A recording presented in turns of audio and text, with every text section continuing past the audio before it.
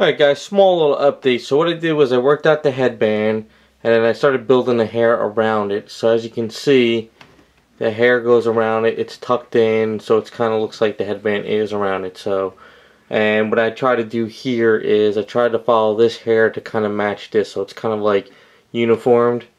So working out pretty good so far. As you can see here, what I did was I drilled into the shoulders and I really drilled into the back. Like I drilled here and I drilled across here and I drilled around the crack area, so it's kind of like a staple effect.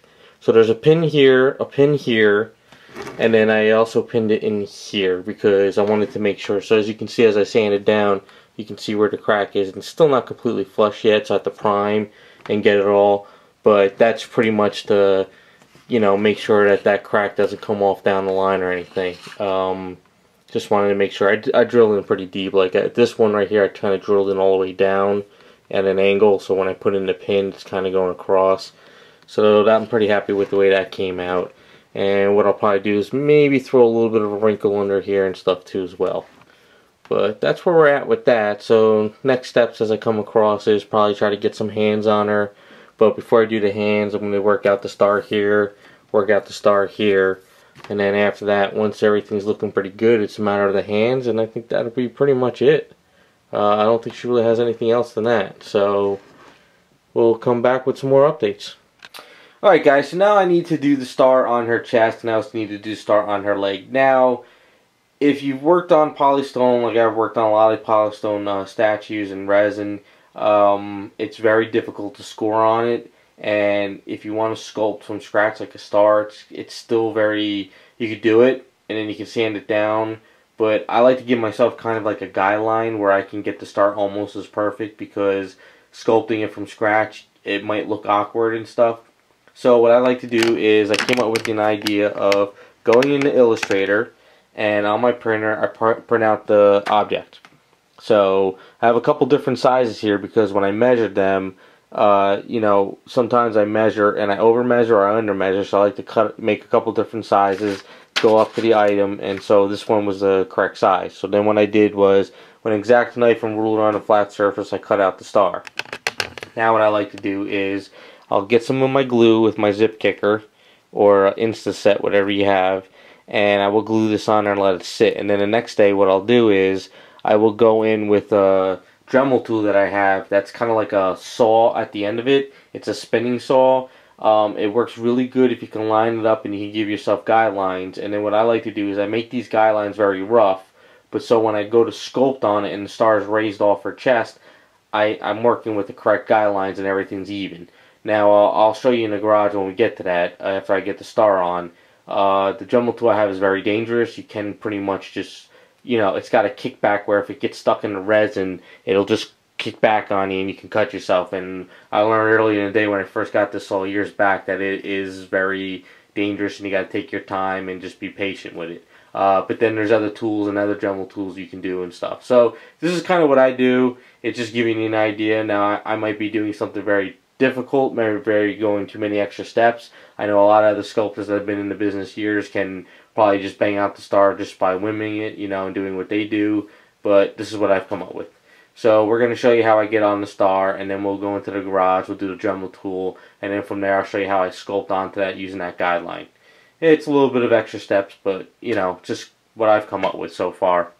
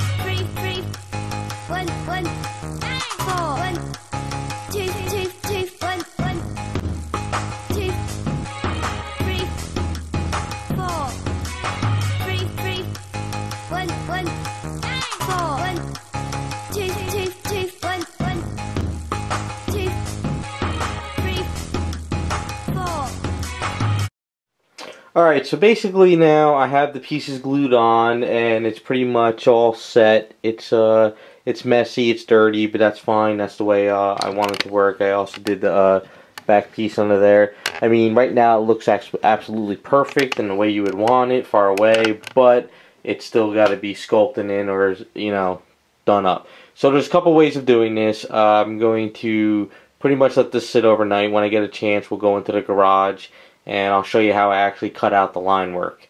You can actually cut out the line work, leave it as is, and clean it up, or you can use the line work as a, you know, template to sculpt it and make the star, you know, come up off of her chest. So there's two ways of doing it, but like I said, this is, you know, polystone, and it's very tough to work with, and it's not like, you know, sculptors can work on their wax sculpt or their Sculpey and basically get in there and carve out the line work that they need to carve where it's still soft and then they can bake it. I'm pretty much working on the final thing and it's pretty much a rock. That's the problem I run into. So this is kind of what I came up with. So like I said, we'll get into the garage and we'll cut out the line work and I'll show you what I do. Alright guys, so we're back. So now I'm going to start doing up the lines and giving my guide. Now this is the Dremel tool I was talking about. It's kind of like a saw at the end. Very dangerous, very sharp. It does a kickback, so you got to kind of position yourself correctly when you want to do it. You can't just sit there and, you know, just do this because it will kick back on you. You kind of really want to hold tight and you want to get into certain areas going like this. Now you have to kind of play with the statue too, how you want to get the line, because you want to have this comfortable and be able to go nice and slow. Now this type of tool you can't really turn, because if you turn this gets caught and then you get burns and you get issues. And if you've got a very light hand, you don't have strong, you can do it and it can kick back on you, and you don't want to have fingers near it and slice your finger, because I've learned all that. So make sure you have your safety goggles. I got my safety goggles on, and I'm going to just start trying to do some line work. So we'll set up, get comfortable, and we'll start doing some, just to give you an idea.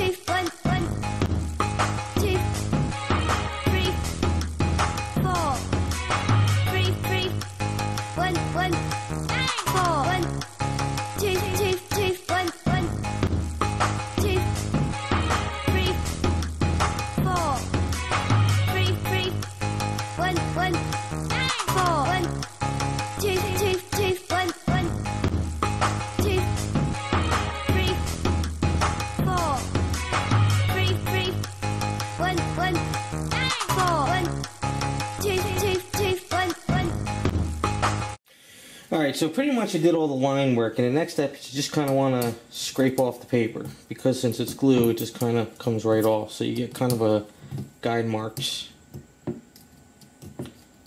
Just a word of advice, if you use the glue that I was using and you use this tool, you're burning the glue and you do get some fumes kick back in your face. So it is kind of potent like glue.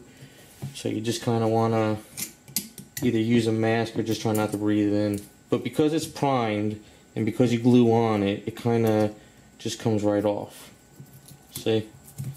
So it's not sticking to the resin. It's not perfect, but that's because it's just guidelines for putting on some Aves later.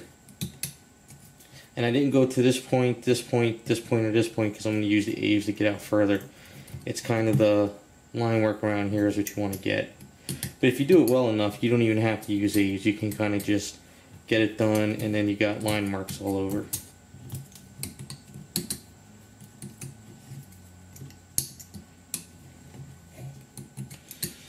So, even though it's kind of messy, you might want to just take some sandpaper.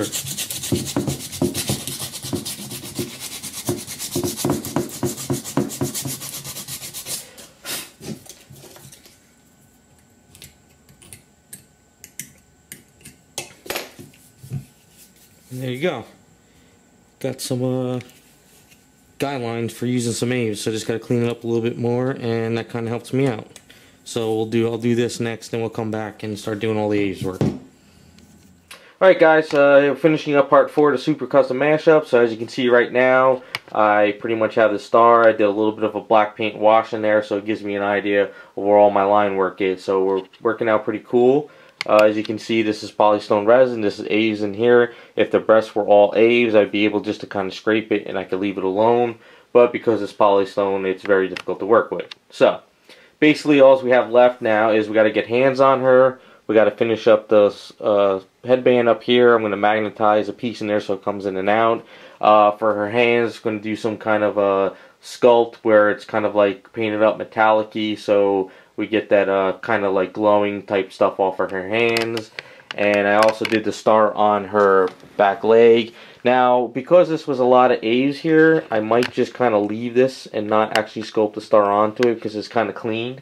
Like I said, sometimes that tool I can get really clean lines, it works out and I'm done, I don't need to do anything.